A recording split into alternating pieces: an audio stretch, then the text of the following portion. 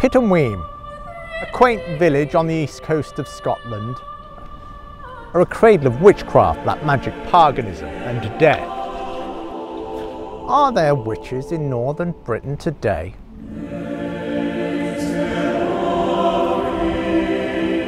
Six months ago, in the very forest you're now looking at me lounging about in now, Roderick Morris, a man very much like you or I, was killed in the very forest you're now looking at me walking about in now, allegedly as part of an ancient witch's ritual. Here I am at Pittenweem Fish Chips Bar.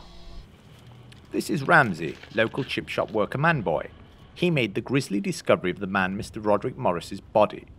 He did not report this for several days. So I just finished my shift and I was walking home. I walked through the forest like I always do, and then I stumbled across this body and it was all covered in mud and blood and stuff.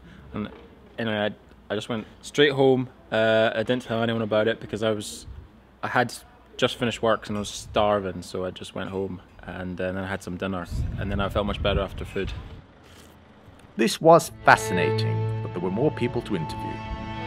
I spoke with two perfectly normal, local salt-of-the-earth local Pittenweem women, or Pittenwomen, Isla and Iona. What did they make of all this talk of witchcraft?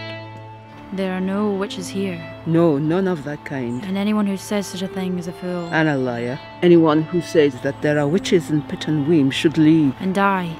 Yes, leave and die. Death. I was falling in love with them. Their sense of joy and fun was untethered. Nonetheless, my investigation must continue.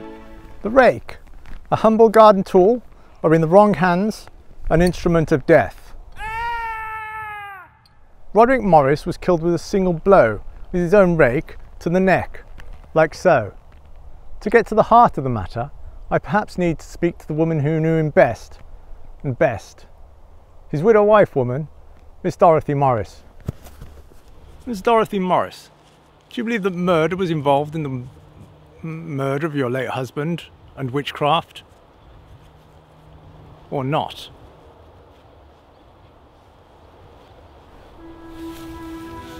And so our investigation draws to a close on its end.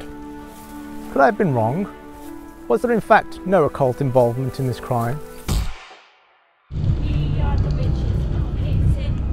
My satisfaction of being proven correct was almost outweighed by my imminent death. They were all in on it. Dorothy, the two perfectly normal Pittenweem women, or Pittenwomen, even the fish shop man boy. I had so many questions. Where had these people come from? How long had they been here? How was I recording this voiceover? Was I speaking to you, kind viewer, from the other side of death? And why were my camera crew continuing to film rather than rescue me? And so we leave Pittenweem. It has been an honour.